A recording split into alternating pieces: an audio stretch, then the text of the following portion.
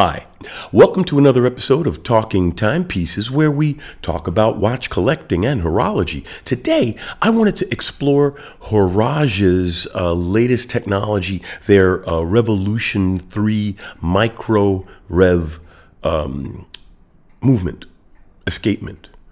It's actually quite revolutionary in the industry because it allows you to regulate your watch without having to open it. Now, before I go into the details, I will point out that Horage did something similar.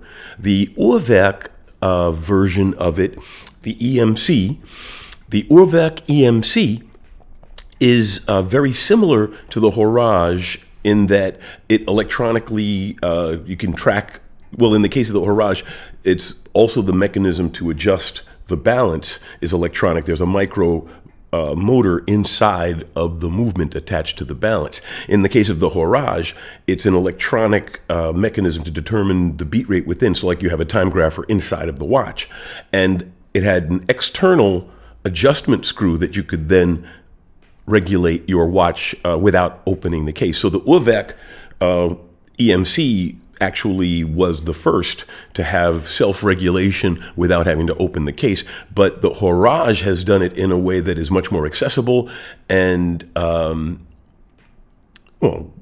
more easy to integrate and adopt into a movement. The Horage took one of their off-the-shelf movements and modified the balance for this, whereas, as we know, Horage goes out of their way to make extremely complex mechanisms, which nothing's wrong with that. It's just that Horage's version is more likely to show up in a lot of other pieces. I could easily see the Horage technology eventually being licensed to other watchmakers, because essentially what it is you've got this micromotor attached to the regulatory arm, you know, that you would normally move with a toothpick or a tool to regulate the mechanism. They put a micromotor on that spot and a small screw-driven servo.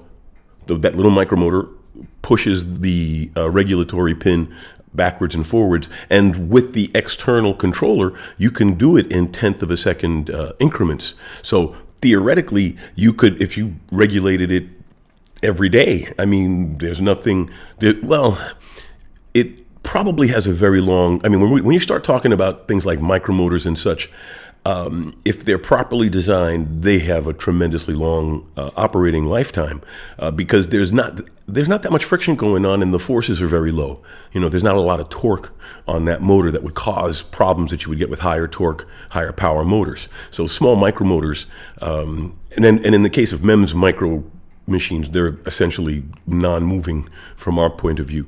But in the case of this Horage micromotor, it is a very, very novel, very elegant way, I guess you could say. I mean, more elegant would be a smaller motor assembly, but we're already talking about a motor inside the case attached to the balance. We're pretty small here. And the fact that you can regulate it externally with a tool that's very obviously marked, you know, very obviously marked for up and down, and there's no big ugly interface. You know, you don't have to stick anything into a socket or have weird clips, you know, sticking out on the side, you know, big electrodes or something like that. It is a sleek presentation. You just clip it into the adjustment tool and you're off and running. So you could theoretically have it within a second a day, every day, you know, regulated once a week. Obviously, when you first get it, you're probably going to spend some time in the first couple of days, getting it broken in and getting it dialed in.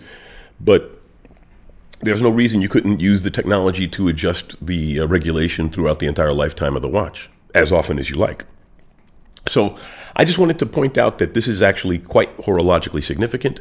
I think it may migrate to other watch companies, if only other micro brands, because it is an interesting complication to be able to self-regulate the watch, you know, and to self-regulate without opening the case. Because I've done it with, you know, toothpick and a Vostok, but I wouldn't do it with, you know, anything that costs more than $100. And this technology can be used on any movement, because well, I shouldn't say any, but any rotating wheel balance movement, because Horage just simply modified one of their off-the-shelf movements, as I pointed out, to make this one. So it's easily modifiable into other watch makers' movement designs. So that's all I wanted to say, is point out this and why it's significant, and encourage you to check the company out. And Horage made a name for itself initially by having the one of the, if not the cheapest tourbillons, actually, yeah, the cheapest tourbillon, is around 8 and change when it first came out. And at the time, the Tag Heuer was 10 and change. They probably have both migrated in the intervening years, but not by too much. But it shows you that Horage is a Swiss maker, watchmaker. They make some very interesting designs. They're not copying anybody else's stuff. And now this new watch is making waves. And they're really highlighting it by having the face highlight the movement. You know, instead of your normal layout, wristwatch check, wearing my El Primero Chronomaster Open Heart. You know, so like, you have a lot of high-end watches have a display back. The Horage has a display front, and it displays the time in a little tiny window in the bottom of the face. And if you wanted to see hands, you actually have to take the watch off your wrist and flip it over and look at the back, because through the back, instead of a movement, is a second watch face displaying traditional time.